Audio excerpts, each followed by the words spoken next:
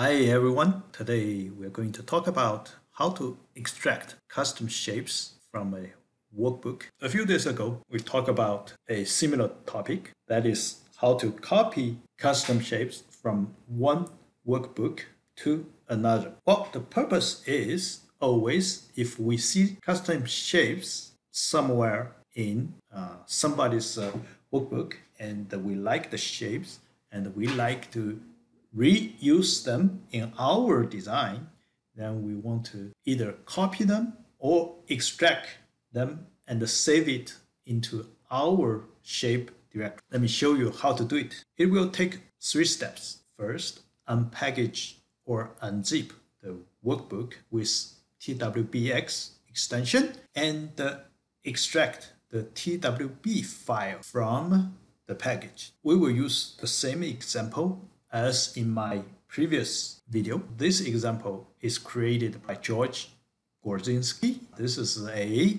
Lorentz attractor, and George is using a special custom shape, and the shape palette is called George.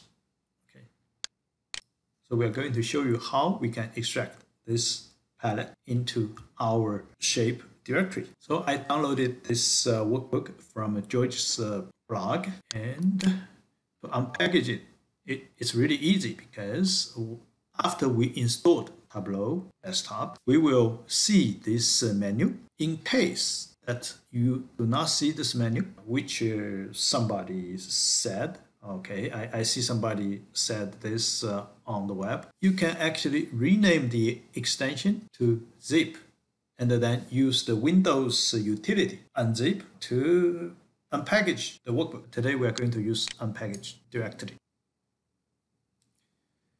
And voila, we just unpackage the workbook. So it's the TWB file we are interested in. The second step is from the Excel shape extractor by Robert Mondigo. Open the TWB file from there. This is the shape extractor, which is an Excel file, which is created by Robert Mondigo. We see his name there. I will provide the link to his blog in the description below, and you can go and download this extractor by yourself. Let's open it. So enable the content, and we will select the Tableau workbook. Voila, select the TWB file, open it. Voila, we see all the custom shapes are already extracted. And it is in the same directory folder. Okay, let's have a look. So here we go. So next we just cut and paste it in the default Tableau shapes directory and paste it there.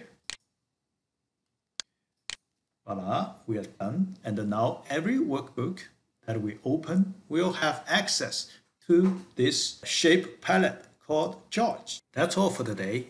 I hope you have enjoyed watching this video. Thanks for watching. See you next time.